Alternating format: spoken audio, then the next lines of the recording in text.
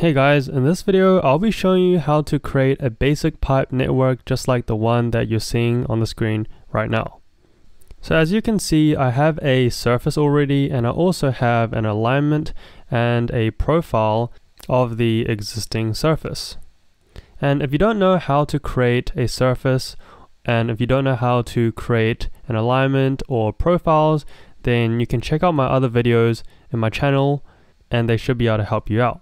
So to create a pipe network, it is actually super simple because we already have our alignment set up here, which you can see here. And so all we have to do is click on pipe network, select create pipe network from objects, and we can just click on our alignment here. And you can see that Civil 3D is showing the flow direction, and I'll click OK for this.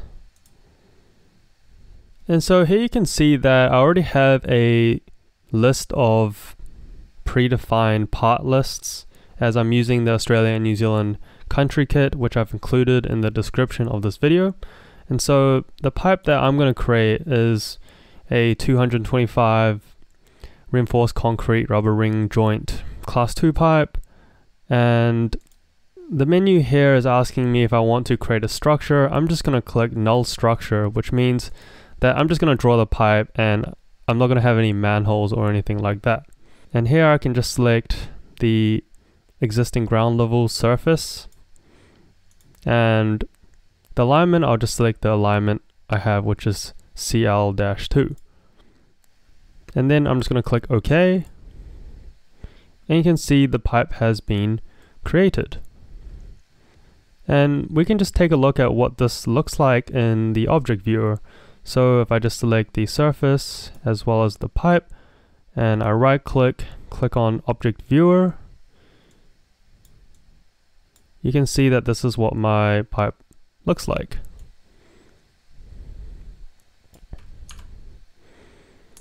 So we can also draw this pipe on the profile view that we have here. And to do that, just click on the profile and we'll just go to draw parts in profile view. Then I can just select the network that I'd like to add to the profile view. So I'll just click on the pipe here, press enter, and then I'll just select the profile view, and you can see that our pipe has been projected onto the profile view, which is really cool. So you can see here that our pipe is a bit too shallow, so we'd like a bit more cover for the pipe. So let's just say we want a meter of cover here. So if I just go to this point and draw a circle with a radius of 1 meter,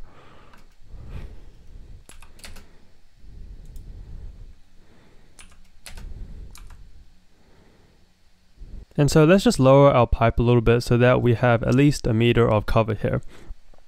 So to do that, we can lower the upstream invert level of this pipe. So if I click on the pipe here, and I go to the right, if I drag this out a little bit, you can see that I can customize the start invert elevation and the end invert elevation. And so if I hover over this blue square over here, you can see that it's telling me that that is the start point. And this side, this end, is the end point. So I can just go here and lower this value by a little bit to give our pipe more cover. So let's just say I'll lower it to something like 16.5 meters.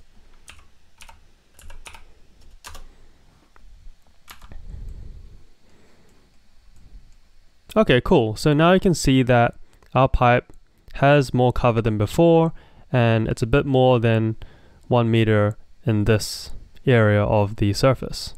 So here you can see that I also have a band, but it doesn't have any data showing the invert levels of the pipe.